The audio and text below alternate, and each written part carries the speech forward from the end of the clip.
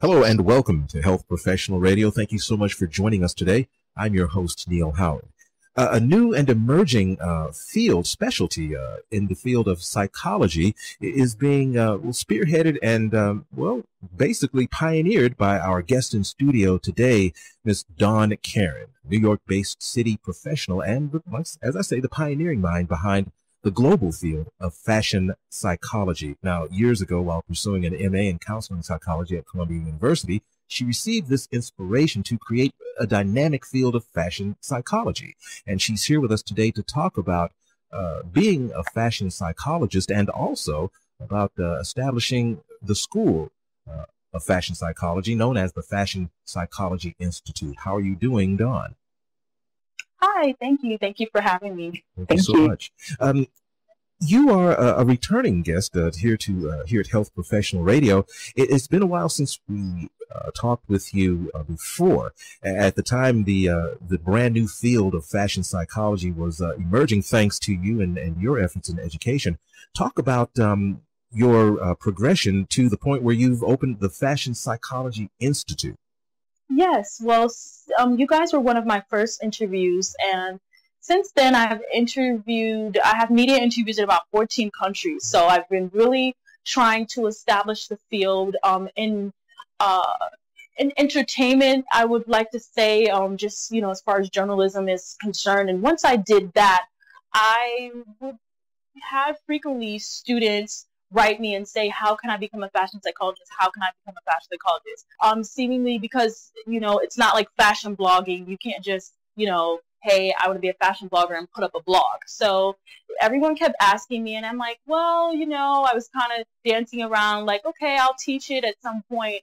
And then after I did the journalism part, I started to, after getting so many messages from people in Australia and Jamaica and Germany and Pakistan, even in America, I was like, okay, I should make the Fashion Psychology Institute. So I have the institute, and currently my students are from Australia, currently that are enrolled right now. But I've accepted acceptance letters to students in Spain, Jamaica, and Hong Kong. So, and right now, yeah, definitely global. It's the way of the future, and I've also gotten the field to be taught at the Fashion Institute of Technology here in New York City. So and I'm working on bringing the course to other schools in New York City to be taught as a class. So wish me luck on that. But yeah, so I'm just basically establishing it as far as academia. In the midst of doing the media interviews, I was approached by several to do TV shows, several big media wigs to do TV shows, but it was something really important for me to establish it, education-wise before we jumped into the deep end of, entertainment, reality TV, and whatnot. So. Now, many of our listeners, a good many of them are health professionals in some form or another.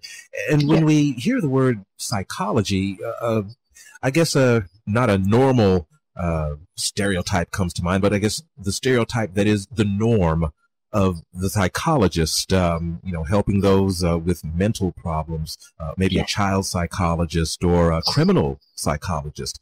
When it comes to fashion psychology, tell our listeners what we're talking about. We're not talking about someone having a problem with fashion to the point where they need to seek mental health. Right. No, not at all. We're with the definition, how I define it is the study of how color, image, style, and fashion affect human behavior while addressing cultural norms and cultural sensitivities. So this could be used for a number of things. To help alleviate eating disorders. I've done it where a client has approached me and they want to reach a higher tax bracket.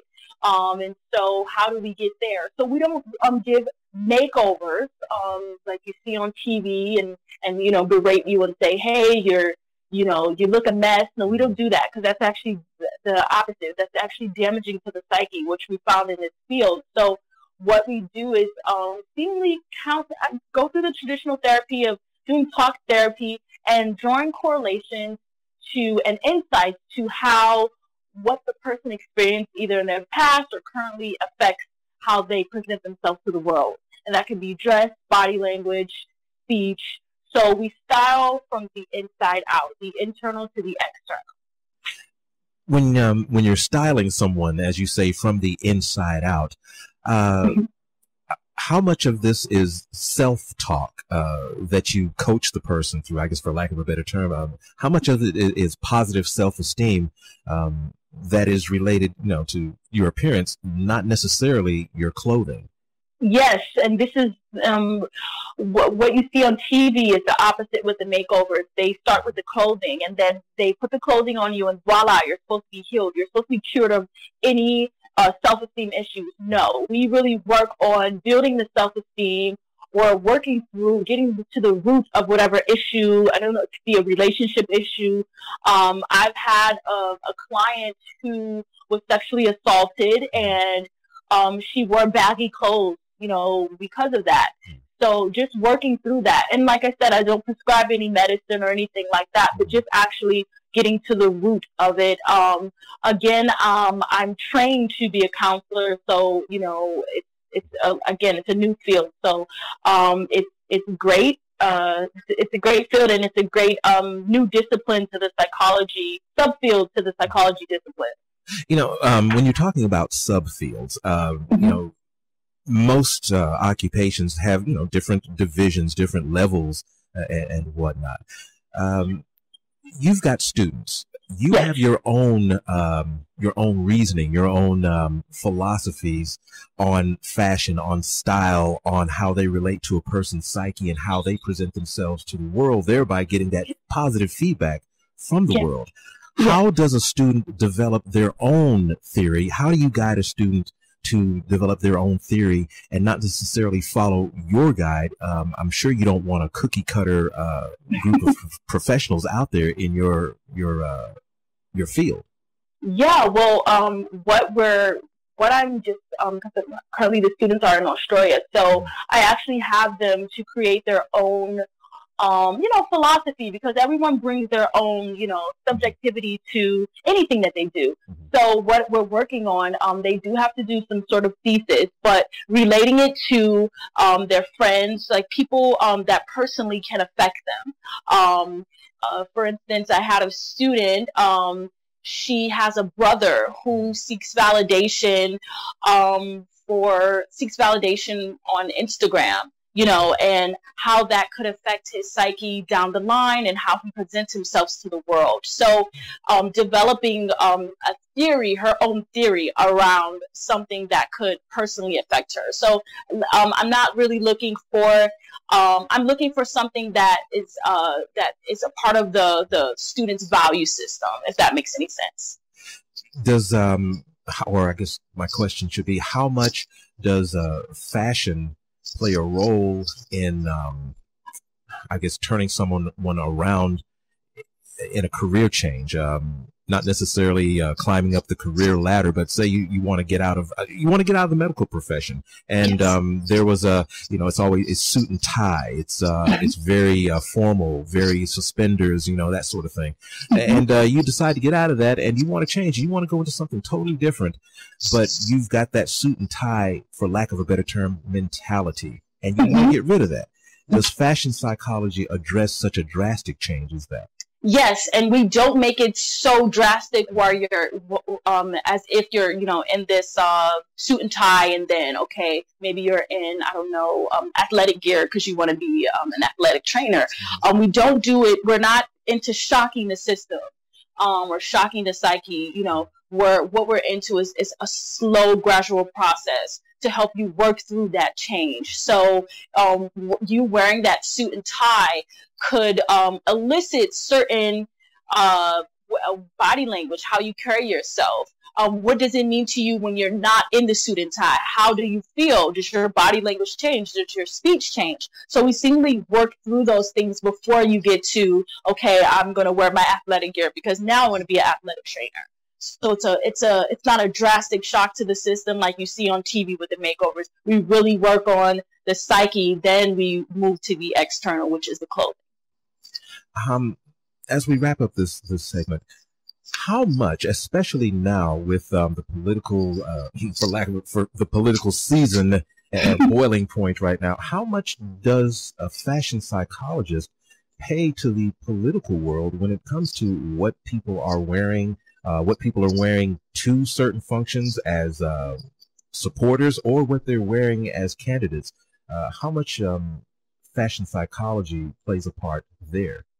Well, yeah. If you even look at Donald Trump, for example, well, I don't want to say anything bad because there may be some Trump supporters that are listening, but it's all in. You know, he gives his little speeches. Sometimes he trails off, but what does he wear while he's saying those speeches? What colors does he wear? And how that could affect you receiving the speech if you're listening to it versus watching it on TV. And you're seeing images of Trump and what he's wearing, that could play a role on if you're receptive or not to his speech and his ideals, what he's saying. Yeah. So it's a lot more intricate than what we see as just a guy in a red tie, right? Yes, very. I think what you're alluding to is a little bit of color psychology, but it's much more intricate when we just add the overall fashion theme. You've been listening to Health Professional Radio. I'm your host, Neal Howard. We've been in studio talking with Dawnn Karen, New York-based professional and the pioneering mind behind the global field, a truly global field of fashion psychology. She's been traveling the world since last we spoke, when she was here, maybe a year or more ago here on Health Professional Radio. Malaysia, Kuwait, Dubai, Abu Dhabi, and so many other places, promoting this brand new field of fashion psychology. She's also opened the Fashion Psychology Institute, where her theories are being passed on to others who can go ahead and further this field that Dawnn has so lovingly pioneered to all of us. It's been great having you here with us today, Dawnn.